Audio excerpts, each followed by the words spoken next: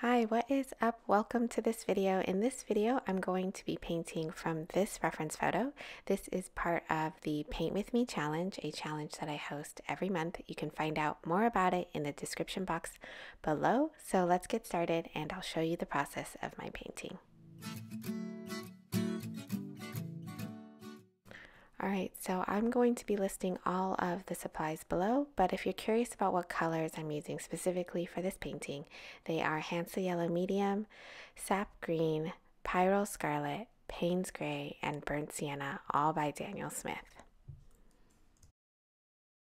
Alright, so the first thing I want to share with you is the sketch study that I did before doing the larger piece. So I did this in my sketchbook. It's a 5x8 and I did it very loosely just to get a feel for the colors and the layout and a little bit of the technique and how I wanted to approach the cantaloupe specifically, because that's really the focus point of my painting. So before I started painting, I did go in and do a really rough sketch for the layout of the melons and the grape clusters. It was just so that I would know that I wasn't going to run off the edge of the page and that everything sort of fit nicely. So I just like to do that, not to sketch out all the details, but more, like I said, for layout and composition. So this reference photo is nice because it has a nice composition to it. So I basically just took what I saw and laid it out on paper. And then I started to paint. And I have been personally working on developing my own loose style when it comes to watercolors. And what I've learned is that making a decision on what to include and what not to include is a skill or a muscle that needs to be built, and it needs to be practiced over time in order to be able to do it with confidence and more intention, I think. And I feel like it's definitely something that I've been working on, and it does feel a little easier now than it did when I first started painting more loosely with watercolors. And so that is an interesting thing for me to observe of myself, and especially when it comes to painting this sort of I guess I call it a still life because it's objects, but especially because I decided before I started painting this that the focal point and where I would concentrate most of the detail in this loose painting would be on the cantaloupes. And the cantaloupes, I didn't really know, besides the sketchbook sketch I did, I wasn't really quite sure how I was going to approach it. And I did want to keep it loose, but I didn't want it so loose that it didn't have those details. I really feel like on a loose watercolor painting, at least this is what I've learned so far, is that having those little pockets of detail where you want the eye to go and focus are really important. So deciding what those want to be before starting is a good thing to have. And so I had decided it would be the cantaloupes. I knew that they would be featured in that way, and I wanted to get them right. And what was interesting about this was that they didn't go right very well. They didn't go right at all at the beginning. And you can see that I had a little bit of a timing issue. I put paint in a little bit too early before it was dry. And what's really interesting to note, and I should say here, is that I'm using a paper that I am not very familiar with. So this is Saunders Waterford, and I wanted to try it because some of the artists that I admire also use it, and I just wanted to give it a try. I usually use Arches, so Saunders Waterford is a really beautiful paper, but I noticed that like most papers, the timing is different, right? So when you get used to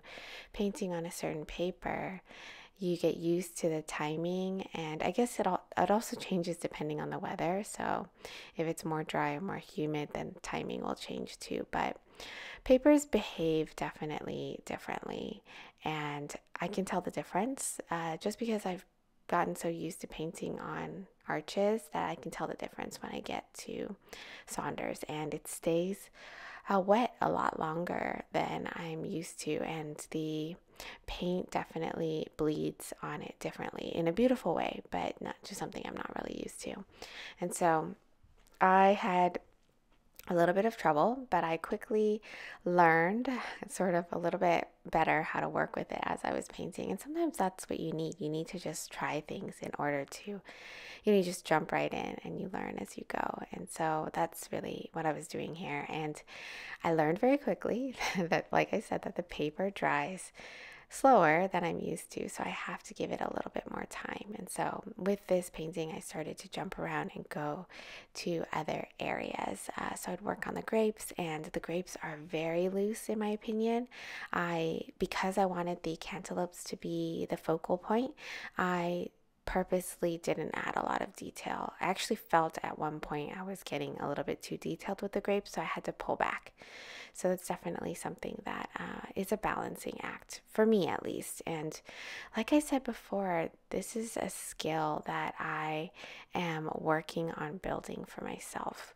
The skill of making decisions on what to include and what not to include, what part is detailed, what part isn't detailed, what part am I going to keep loose, and what parts of the photo maybe don't even need to be in the painting. So it's a lot of decisions that are needing to be made before the painting really is started or finished.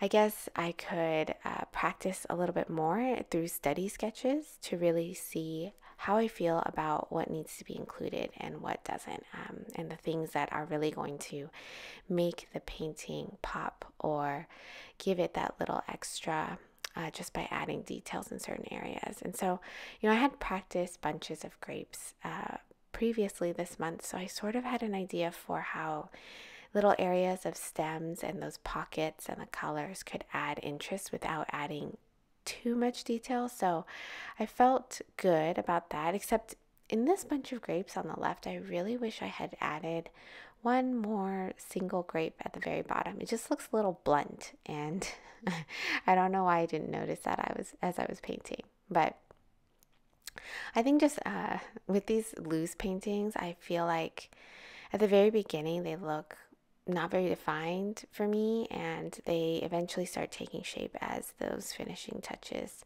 are added. And so I basically ended up going back and adding the interior cavity of the cantaloupes last because I had to wait for it to dry. And I decided to use white gouache, and I don't often use white gouache. I've been starting to use white gouache more lately, and it's a nice way to add a little bit of detail, especially in things like this, the little seeds. And so I'll use it sparingly in places like this, and I feel like it does add a little bit of extra. Another way I guess I could have done this was used masking fluid on the seeds and then painted on top with color, but that's just a different way of doing this. And I sort of like how organic the seeds feel because I used a brush and I kind of dotted them in at different angles. So there's something nice about it that turned out okay.